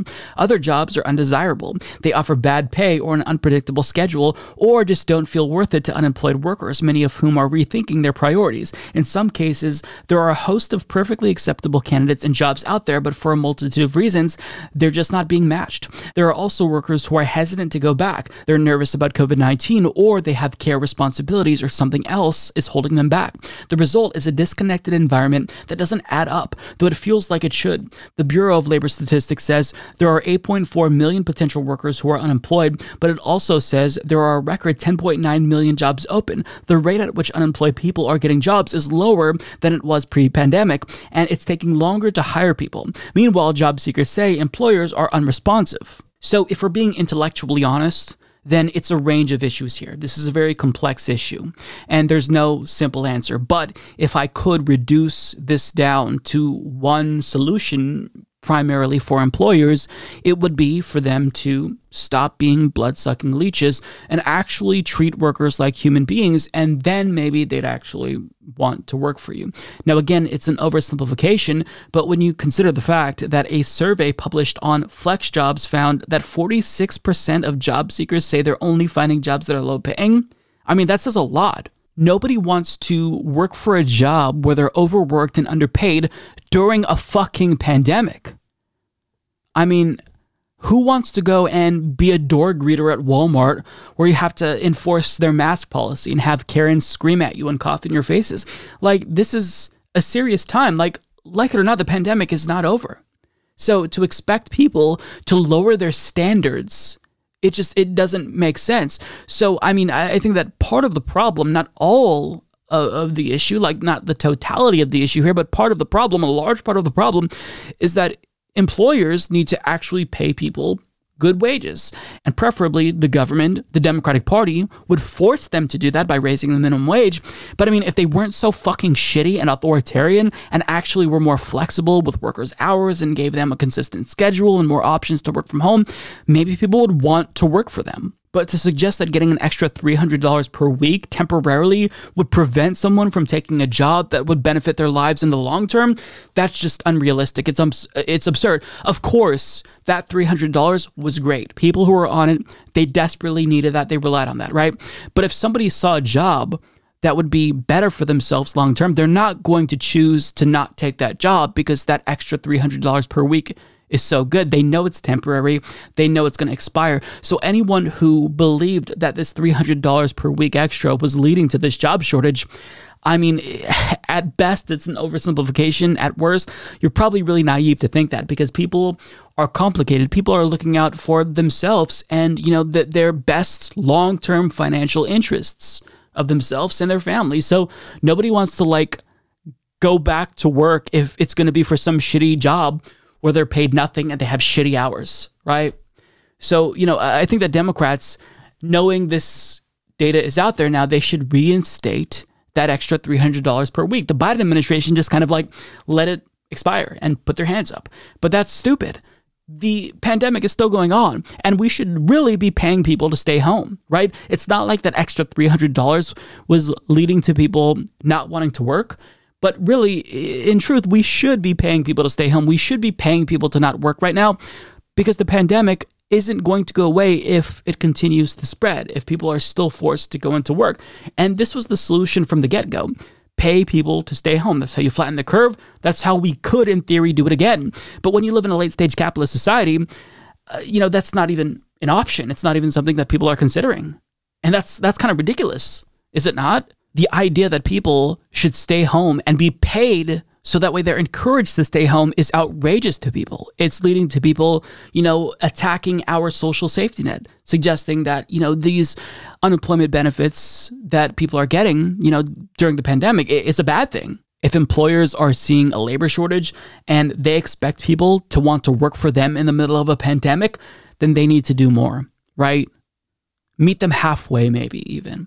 But that's not like the entire picture. Again, this is complicated, right? But what I know for sure is that to take away that extra $300 per week that people on unemployment were relying on, that's really cruel. And it's a failure of the Democratic Party and the Biden administration. This proved that the argument that was used as the rationale to get rid of those benefits, it was flawed. Shocker. So give people that extra money, because regardless of what your opinion is on this, we should be paying everyone to stay home right now. It's a pandemic. Stay home, save lives. We should be doing that. When it comes to climate change, President Joe Biden talks a big game, and that rhetorical difference between him and Donald Trump is actually really important. Having said that, though, at the end of the day, if your actions don't actually match the rhetoric that you're espousing, then it really doesn't matter. You're not really an ally. And I don't think that anyone who watches this channel thinks that Joe Biden is actually an ally when it comes to the fight against anthropogenic climate change. But still, you are the president. You made many promises to young people, and you're not following through on those campaign promises. So as Walker Bragman of the Daily Poster explains, President Joe Biden has been touring climate-ravaged areas of America, warning that climate change is a code red emergency for the planet. And yet, his administration has continued to boost fossil fuel projects and is now preparing to vastly expand offshore drilling. The White House argues that a court order it opposes and is appealing requires federal officials to lease more than 78 million acres of the Gulf of Mexico for fossil fuel exploration. Environmental groups, however, assert that federal law gives the administration broad discretion over whether or not to hold such sales. In fact, Biden's officials have instead used that power to officially declare that the warnings in the recent Intergovernmental Panel on Climate Change report does not present sufficient cause to reevaluate the drilling plan. Wow. With the help of the nonprofit public interest organization Earth Justice, several environmental and Gulf groups have now launched a lawsuit against the administration to stop the Gulf lease sale. The complaint argues that the environmental analysis behind the lease sale is based on outdated and arbitrary science in violation of federal law. So I want to go back to that quote. The latest IPCC report on climate change, quote, does not present sufficient cause to reevaluate their drilling plan. In other words, they saw that same report that we all looked at, that we talked about on this program, and they thought, meh, we're still going to drill in the Gulf of Mexico. That's what we're going to pursue. It's just, it's callous, it's heartless, and it's psychopathic at this point. It is borderline psychopathic. We've ran out of time when it comes to climate change. Now it's a matter of how bad are we as a species going to allow it to get? And it turns out there is no limit to how, devastating these reports are. It can say that, the world is going to end tomorrow if we don't change everything immediately, and they'd still continue to do the same fucking thing. Now, it's not like Joe Biden, to be fair, lied about this thing, because when he became the president, he signed an executive order pausing all new leases for drilling on public lands and even canceled the drilling lease for the Gulf of Mexico drilling permit that we are talking about right now, the 78 million acres. And to be fair, his administration canceled drilling leases in multiple states, which did actually prompt lawsuits by Republicans. But with these lawsuits that his administration is facing from Republicans, that's where the issue comes in, because rather than fighting and holding strong, well, of course, in true Democratic Party fashion, they caved. So Bragman continues, in response to Biden's order, 13 Republican states, Alabama, Alaska, Arkansas, Louisiana, Georgia, Mississippi, Missouri, Montana, Nebraska, Oklahoma, Texas, Utah, and West Virginia sued the administration to restart the leasing program in the Gulf of Mexico, Alaska, and western states. Wyoming also sued in a separate suit. The state attorneys general involved in the suit were all members of the fossil fuel-funded Republican Attorneys General Association. Alabama Attorney General Steve Marshall is the association's policy chairman. In June, a Trump-appointed federal judge in Louisiana, Terry Doughty, granted the 13 states a nationwide preliminary injunction against Biden's moratorium, directing the leasing program be resumed. Doughty ordered that the administration was specifically barred from implementing the pause with regards to the lease sales in the Gulf of Alaska. Millions and possibly billions of dollars are at stake, Doughty wrote. Following the ruling, the Republican states involved in the lawsuit filed a motion to hold the Interior Department in contempt for refusing to allow the order. The motion sought to compel the department to hold the Gulf of Mexico lease sale. In response, the administration filed notice that it was appealing the judge's order, as well as a defiant brief challenging the Republican state's motion on the grounds that the court order did not compel Interior to take the action specified by plaintiffs, let alone on urgent timeline specified in plaintiffs' contempt motion.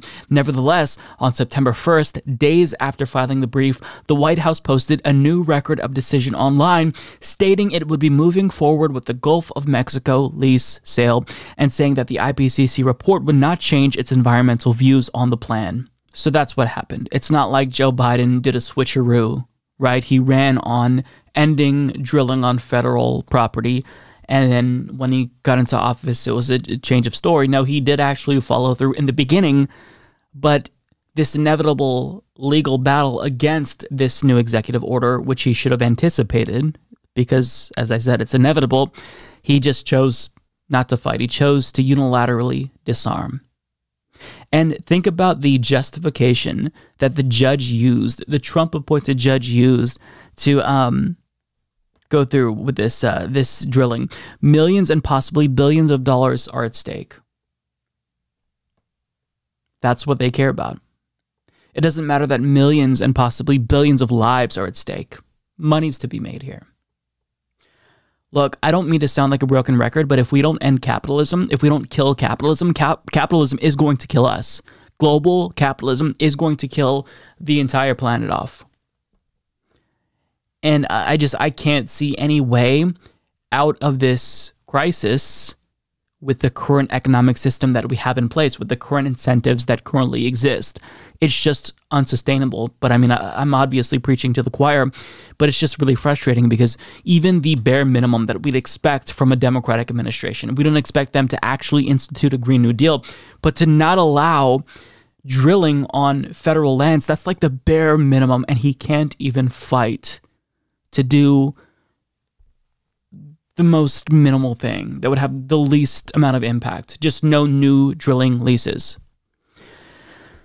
It's depressing, honestly. Every single climate change story that I do, I get more and more doom and gloom, but it's not like we can turn away and bury our heads in the sand.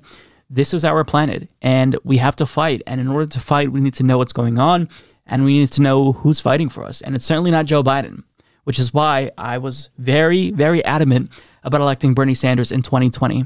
Because when it comes to climate change, there's no compromises. Incrementalism isn't going to save us. Incrementalism is going to kill us. And when it comes to the U.S. pledge to finance developing countries' transition to sustainable energy, Biden just announced that we'd be doubling our contribution. But still, even with that bump, this was likened to throwing droplets at a fire.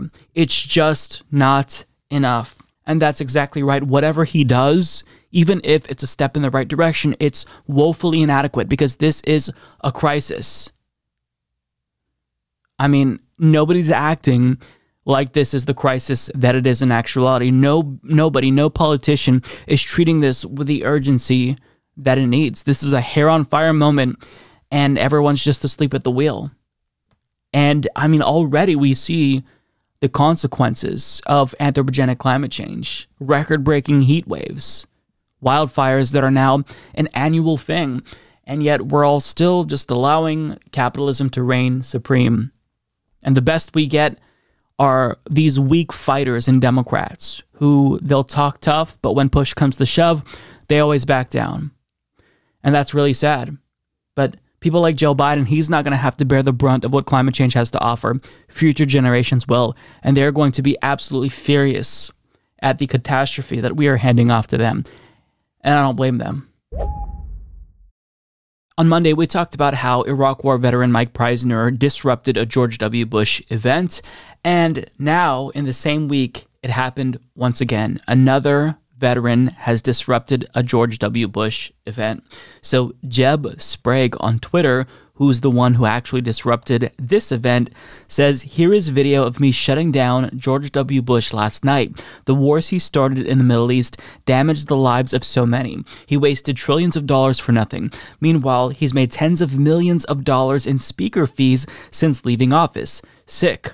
And he's absolutely right about that. It's really morally detestable to know that so many people are wanting to actually hear what he has to say. He's making millions of dollars as an ex-president in speaking fees when really this individual should be ostracized from society, right? He should be afraid to show his face in public because he is indeed a mass murderer who has not been jailed for the crimes against humanity that he has committed. But without further ado, here's the video. This was fantastic. Okay. Sir, this is not the time. This is not the time for that, sir. Yes. No.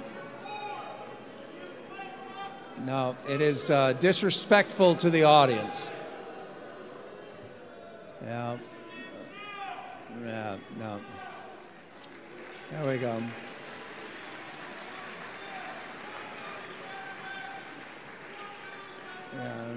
That's okay. Here's the thing in America. The good news is, in other countries, the guy would end up in jail for yelling at a president. Here he's allowed to express himself, and I want to apologize for that was absolutely incredible. You can tell that he was actually rattled. Like, we couldn't see his face in the speech that was disrupted by Mike Preisner, but you can tell he was actually visibly shaken by that. And he should be.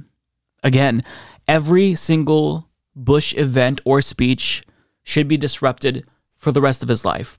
He is never going to see a day in jail because he's an ex-president, because we don't hold our public officials accountable when they commit crimes against humanity. So this is not enough in terms of accountability, obviously, but it's something, right? It at least gives us a little bit of satisfaction knowing that this mass murderer is going to be at least somewhat inconvenienced.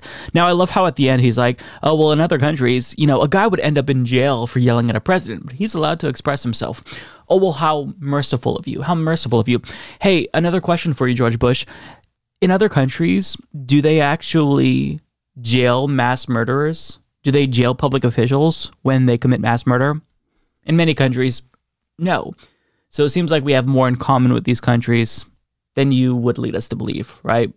And I love how the person who was hosting it said that this is really disrespectful to the audience.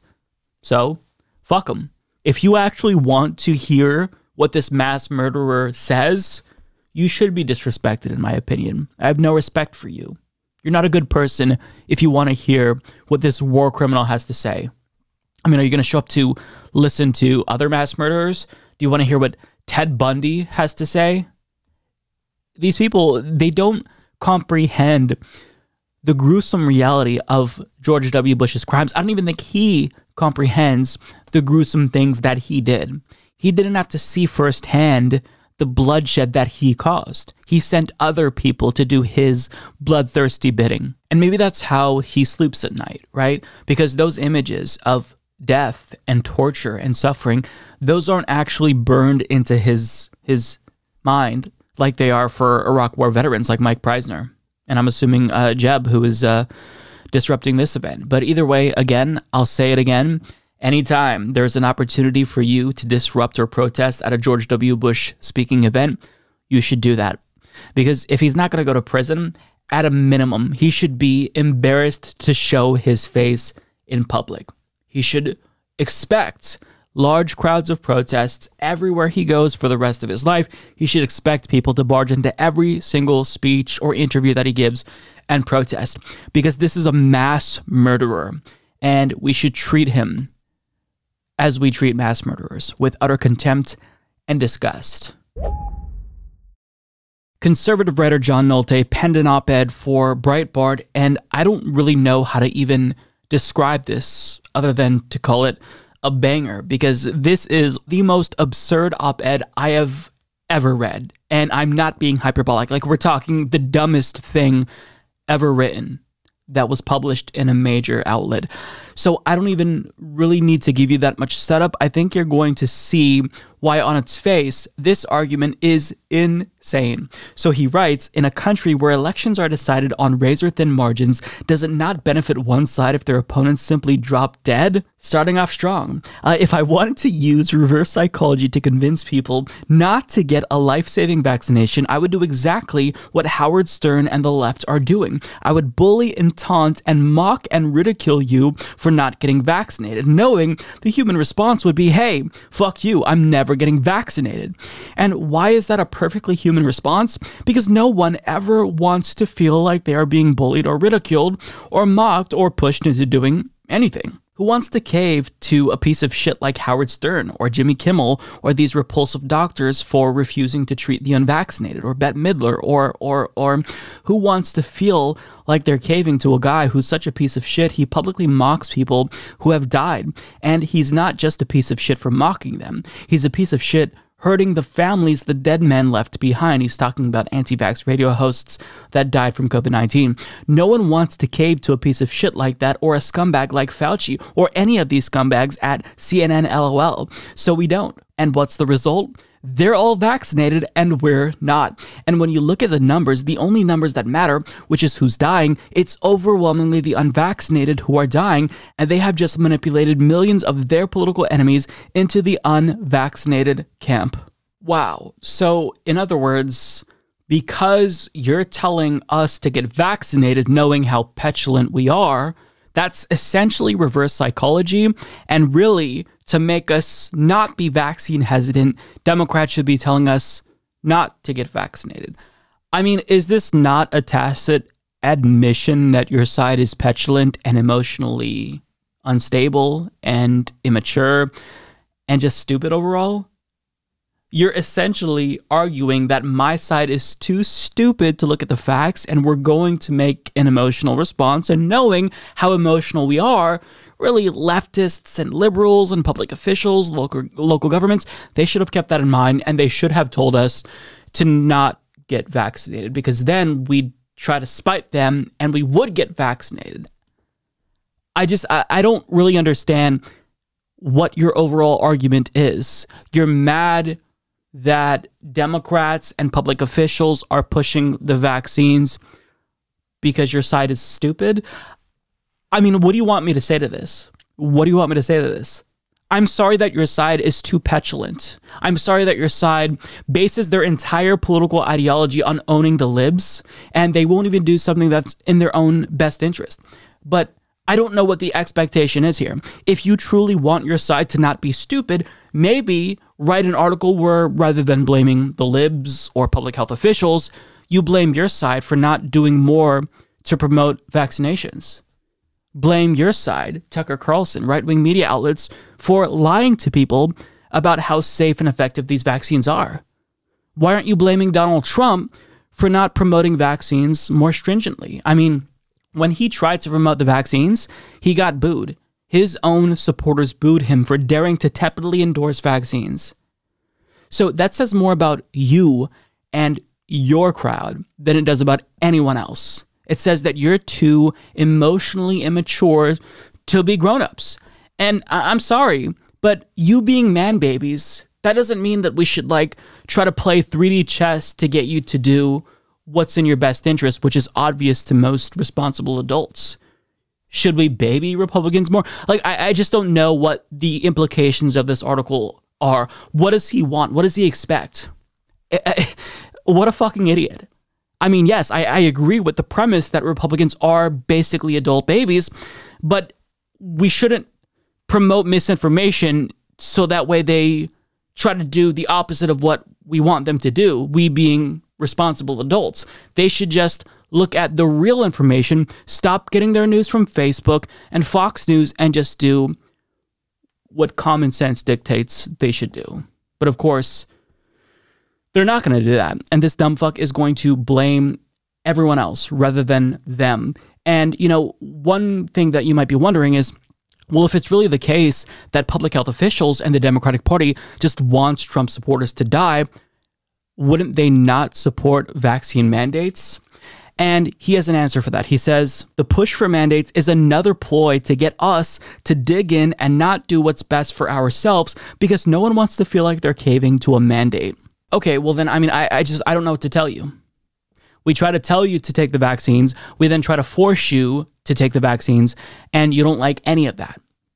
So, I don't know what you want. Yes, I agree with you. Your side is dumb, but there's not much more that we can do to help you out. Maybe you should be looking in the mirror. Maybe your party, maybe right-wingers should be a little bit introspective and try to figure out ways to stop being so reactionary and actually not be anti-science at every step of the way, in every aspect of life. He adds, I could be wrong. Maybe the left isn't that evil and sly. Even if this isn't the left's plan, who's owning who? I mean, the mere fact that during a pandemic, when you're having this serious conversation about vaccines and people who are dying, you're even talking about who is or isn't being owned, that alone shows how petulant and stupid your side is. And I don't want to use too many ad hominems, right? But it's true. You're literally admitting how stupid and petulant your side is. I don't know what to say. If you acknowledge that there's a problem, if you know that the vaccines are actually safe and effective, and really it's the unvaccinated who are dying, why would your first instinct be to blame the people who are promoting vaccines? Shouldn't you target the individuals who are spreading the disinformation that's leading to deaths of your side? Shouldn't you look at Tucker Carlson and Republican Party officials, anti-maskers, anti-vaxxers? I mean, they have no shame. Even when they happen to be right about vaccines, they still come up with some batshit justification for their side's overall stupidity. It's gross. Look, here's the thing. I know people who are vaccine hesitant, and even if I disagree with them, even if they're fucking insanely stubborn and they're insufferable, I don't want them to die. These are friends. These are family members. Believe it or not everyone is out to get you, right? Not everyone is trying to win one over on the other side or own the other side. Some of us just want you to take the vaccine because we don't want you to die. I mean, it's a big country. Odds are every single person watching this knows at least one person who's not vaccinated. So maybe it's the case that out of the goodness of our fucking hearts, we just want you to get vaccinated so you don't fucking die. But to him, to this dumb fuck, he sees this as some 3D move. So ultimately, we convince you to not get vaccinated by telling you to get vaccinated because we're trying to use reverse psychology on you. Yeah. It's just, I don't know what else to say about this. I think that on its face, this argument is absolutely irrational and absurd. He's not looking within. He's not looking to the failures of his party and his ideology and their anti-science, anti-intellectual behavior.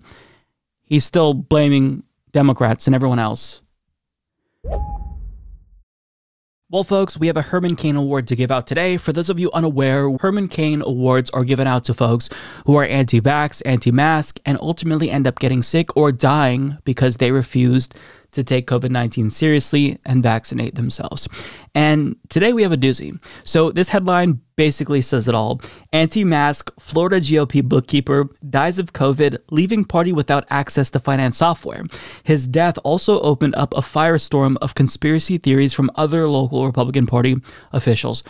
That headline is going to break my brain. But I mean, this is certainly deserving of a Herman Cain Award. And the details of this story are just, it's not surprising at this point in the pandemic, but his death, the way that it affected other people in the party and their response, it truly is astonishing. Solon explains, after spending months railing against COVID-19 precautions and criticizing Dr. Anthony Fauci, a Republican Party official in Florida passed away this week, leaving his county-level GOP organization without access to critical financial accounts. Greg Prentice, 61, served as accountant for the Hillsborough County GOP and also chaired the organization's Committee for Election Integrity. A software engineer by trade, Tampa-based local patch outlet reported that he built and maintained the local Republican Party's campaign finance software last year and was responsible for filing its monthly reports to the Federal Elections Commission. A FEC filing from the surviving members of the organization claims that Prentice died without sharing login information for these accounts or any sort of instructions for how to use them. The letter also tells the regulatory agency it will likely need more time to complete a report on its August fundraising numbers and foreshadows trouble compiling the local party's financials for future months as well. In addition to his role compiling the Hillsborough County GOP's financials, Prentice spent most of the past year fear-mongering about COVID-19 vaccines, mask mandates, and other pandemic safety measures. Like many other conservatives in public life, he took aim in particular at the White House COVID-19 advisor, Dr. Anthony Fauci, writing on Facebook that America needed to end Fauciism. He also argued that we need more socialist distancing than we do social distancing. It sounds like we actually need more social distancing after all. This is just a crazy story. This doesn't seem like a dumb person, right? This is an individual who designed this software, and he may be a Republican, and I think that Republicans and conservatives in general are inherently flawed in their thinking, but this isn't like a dumb person. This is someone who's relatively competent, and yet he refused to get the vaccine, and he died. Now, Herman Cain Awards tweets out, not a fan of mask mandates, refuses to get vaccinated, wants to end Fauciism, catches COVID-19, lasts 24 hours. We honor former Florida GOP official Greg Prentice with the Herman Cain Award. And that really is well earned. And I should add that the Herman Cain Awards, like, I don't necessarily believe that the goal is to be callous. The goal is to point out how your actions have consequences. And if anything, the Herman Cain Awards should serve as a reminder to people how effective the vaccines are. It's not people who are vaccinated who are taking up the ICUs in hospitals across the country. It's unvaccinated people who usually post COVID-19 misinformation, anti-vax misinformation on their Facebook accounts. I've browsed the Herman Cain Awards subreddit, which I've been told is the idiot cousin to the Darwin Awards.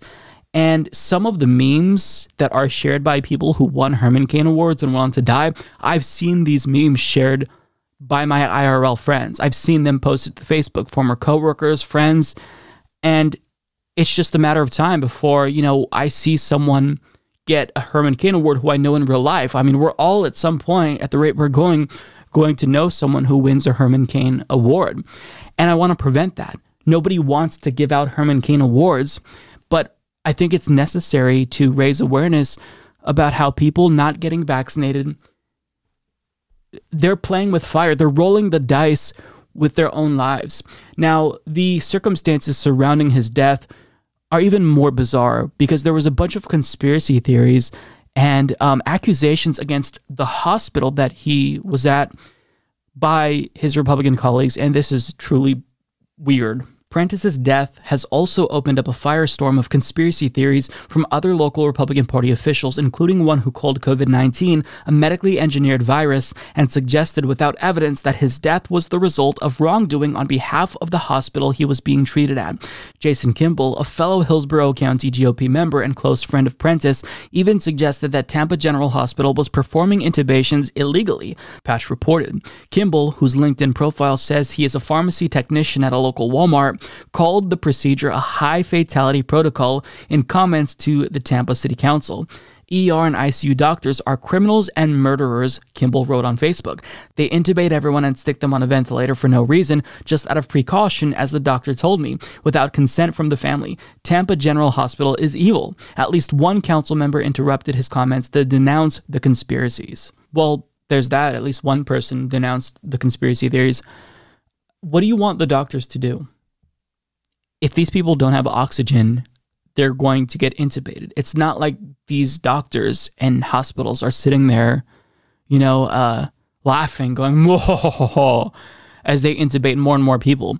They're just following procedure. There's not much you can do for someone when they get to that point.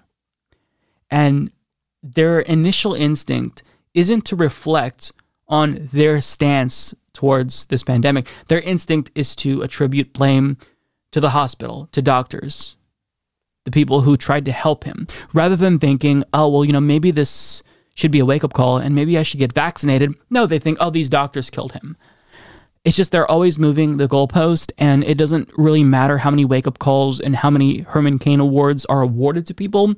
There's still, once your mind is set, it's going to take a lot to actually convince you. It has to come from someone who they trust. And I just, usually, your social circle is all going to have the same opinion on this. So, I don't know what to say. The best that we can hope for is we share stories like this and we share the Herman Cain Awards with people whenever somebody wins it in hopes that maybe we'll begin to get through to people. But at this point, time may be running out. I don't know what to say. I don't want people to die, especially if their death is preventable. Even if they're Republicans and I disagree with them, that doesn't mean that I think that they should be killed. Right, or die. I want them to be saved. Perhaps later we can rehabilitate them and they can move away from their conservative views. But I'm not cold. I don't want them to die. But I have to be honest, my sympathy for these people is running out, because at this point in time, with all of the available data we have, if you don't get the vaccine, I don't know what you expect. You're just stupid at this point. You're stubborn, and your stubbornness is going to lead to you dying. So I don't know what else to say. Stop being fucking stupid. Get the vaccine. It's what's best for you. You're not getting the vaccine because I want you to appease me. Get the vaccine for yourself. You're not owning the libs by not getting the vaccine. You're only fucking yourself over. And I'll leave that there.